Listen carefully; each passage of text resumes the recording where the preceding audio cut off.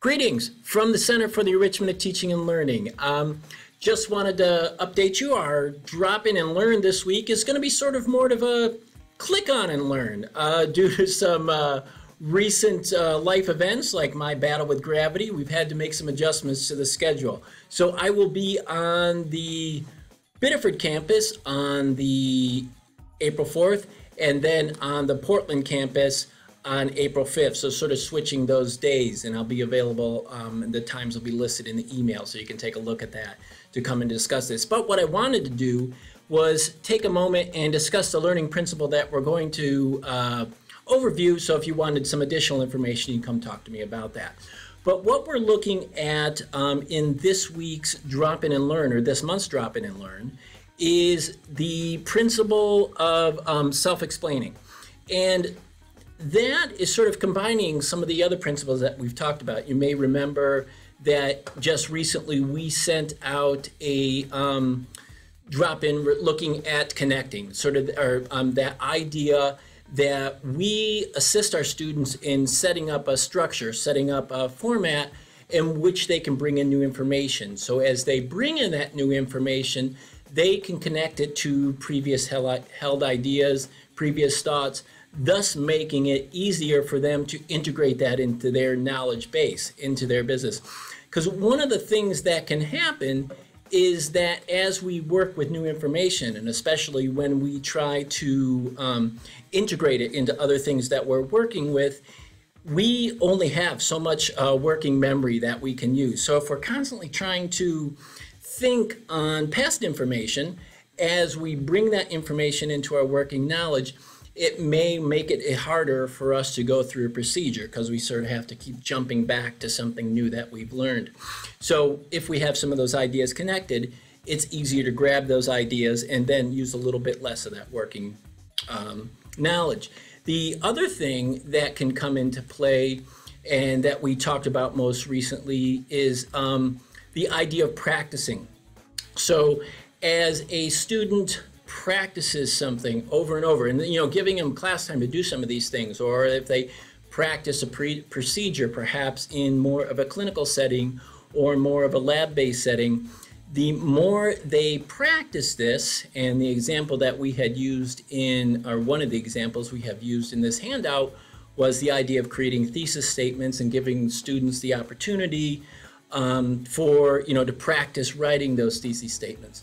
And the more a student practices a particular idea, the more they go through that procedure, the easier it is for them to do that skill and demonstrate a knowledge of that skill, and thus makes it possible to evaluate them as they've gotten better at this skill.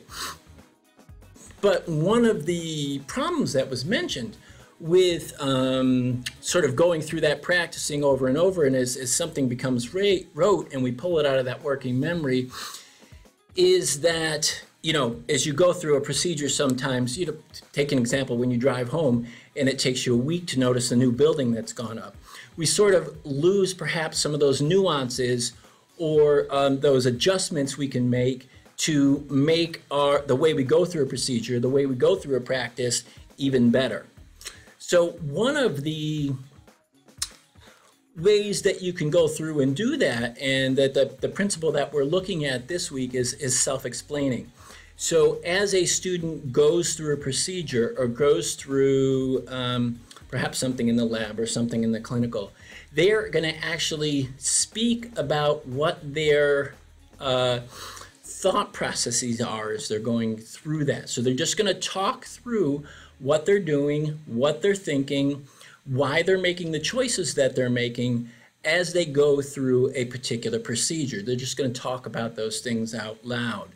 And, so as they make adjustments, as they make changes, as they've gone from choice A to choice B, they are just talking through that entire process. And you're there monitoring as they go through that process, as they go through that talk, and making those fine, subtle adjustments or changes to correct their thinking or to make those adjustments to their thinking to make that process a little bit more smooth or run more smoothly, might be a better way to say that.